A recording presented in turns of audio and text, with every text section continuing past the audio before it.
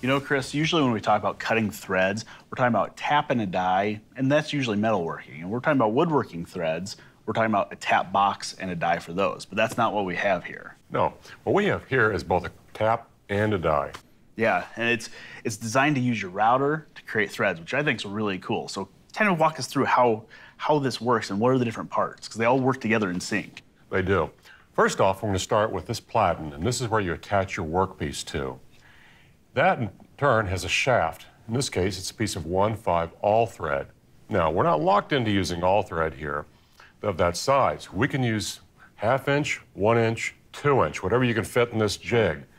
This little dowel here engages the threads, and that sets the pitch.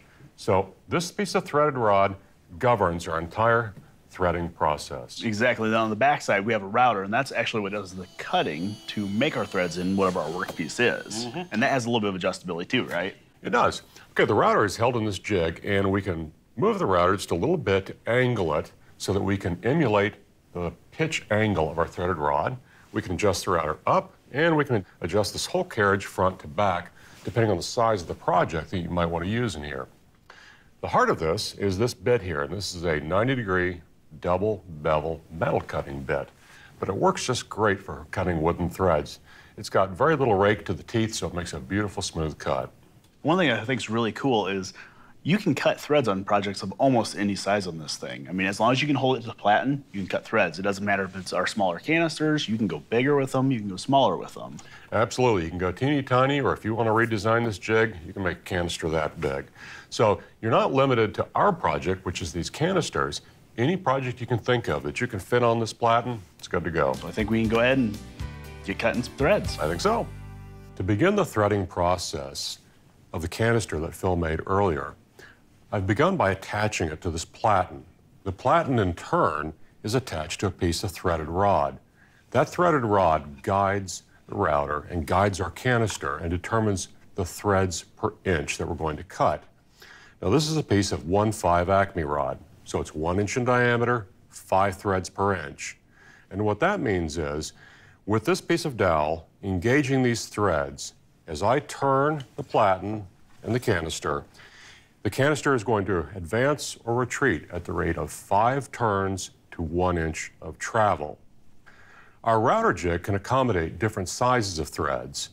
And right now, of course, I have it set for a 1 inch Acme rod. Now, moving over here to the router. The router is set at a very slight angle. Now, if you look at the Acme thread, you'll notice that all threads, like this, have a slight pitch angle to them. And so the router, in turn, is angled very slightly so that our router bit will cut true to the angle of the threads. The router jig also slides forward and backwards, and that means I can set this for different diameters of cut if I need to make something small or something large.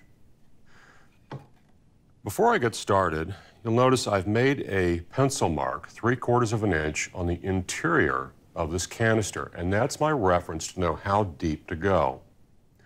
I know that the plug that I'm going to thread into this is 3/4 of an inch deep, so that's how deep I've made my mark. And so when I start advancing into the router bit, I'll go all the way to that line and a little bit more. Now, it's important when you cut threads not to take too big of a bite. I'm going to plan on starting light and probably going 3 times to get the good, stout, deep threads. But we go a little bit at a time. This router bit doesn't really have a tendency to grab, so I can go very slowly and carefully. But we always want to keep our part moving so we don't get any burn marks. So with that said, I'm going to start the router and begin the process. With the router turned on, I'm now going to advance the canister into the bit. Slowly and steadily, advancing and advancing until I reach that 3/4 of an inch line on the interior.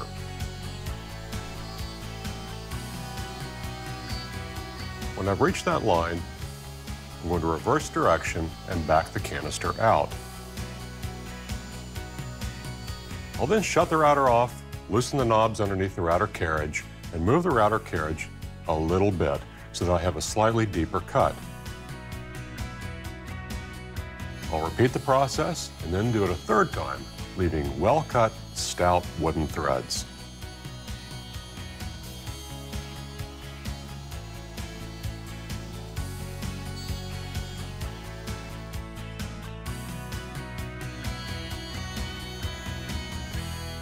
With the canister removed from the platen, my next step is going to be take some sandpaper, and I want to ease the entry into the threads, and I also want to take the sharp peak off the top of the threads, so they'll be a little bit stronger that way.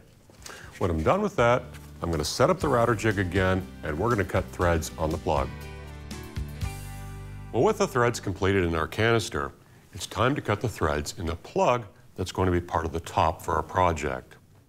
I'm using the same platen and the same 1/5 awl thread. Now, by using the same awl thread, I know that the threads are going to match exactly in pitch. The plug is attached to the platen with a spacer in between. And why the spacer? Well, that allows me to run threads through the entire thickness of the plug without the router bit hitting the platen. Now, when we cut threads for the canister, I was rotating the canister in opposition to the rotation of the router bit. That's how we would normally go through any routing operation on a router table. Well, with the plug, I'm actually going to be rotating in the same direction as the router bit. So we need to be a little bit more careful about the router bit grabbing. I'm going to take light cuts and turn with a very steady hand, and I'm going to cut my threads in about 3 passes. Once I'm done with that, it's going to be time to remove the platen and the plug assembly, and we're going to do a test fit on our canister. So with that, let's go ahead and route some threads. Being careful so that the router bit doesn't grab, I'm going to start my cut fairly slowly, and I'm going to proceed with a little bit of caution. To cut the threads, I'll be doing it in 3 passes.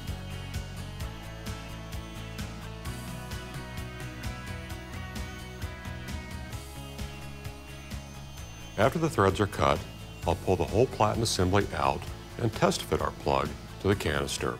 If we need to cut a little deeper, the platen will be put back in and we'll route one more time.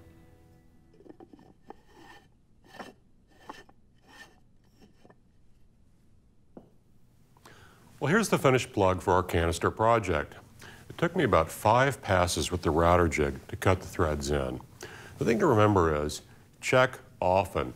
We want a just right fit, so you have to kind of sneak up on it.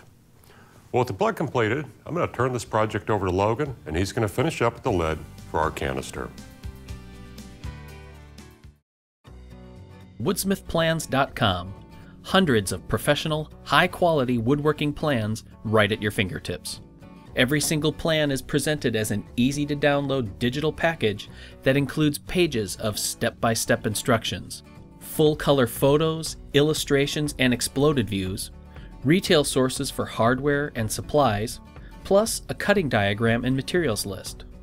Many plans offer handy video overviews and guides.